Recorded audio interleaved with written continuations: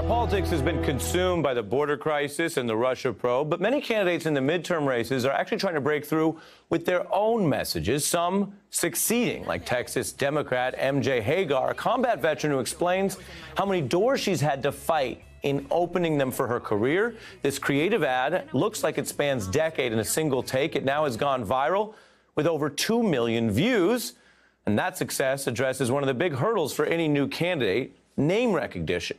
Take this ad in Maryland, which goes after that issue by trolling Trump on the topic of same-sex marriage. I believe in public schools, not vouchers. Take that, Trump, and Betsy DeVos. Yeah! And what's the #1 way I piss off Donald Trump and the Republicans? Take that, Trump. Now, those are both heartfelt biographic ads. Another candidate may have overdone it by trying to break through with a movie reference, a little Top Gun fan fiction.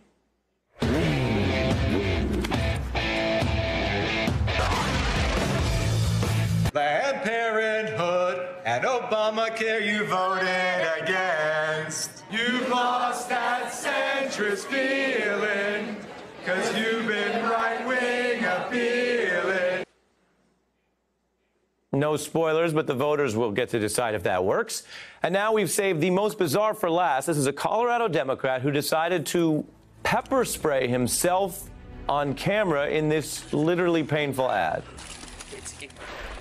This will stop anyone in their tracks.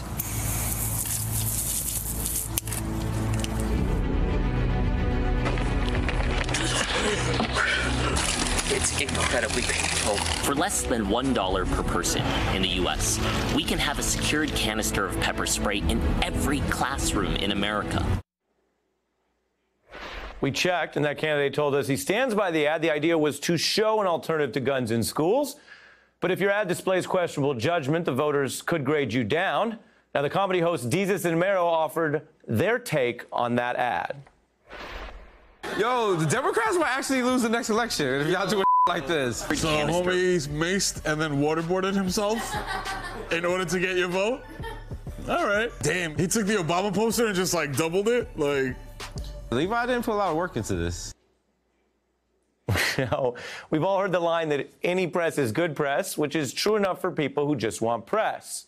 It's not true in every midterm campaign, and now the voters in Colorado have to decide if someone wants to be in Congress so badly they will pepper spray themselves for it. Do you want that person in Congress? Hey, I'm Ari Melber from MSNBC. You can see more of our videos right here, or better yet, subscribe to our YouTube channel below. You could have been anywhere in the world, but you're here with us, and we appreciate that.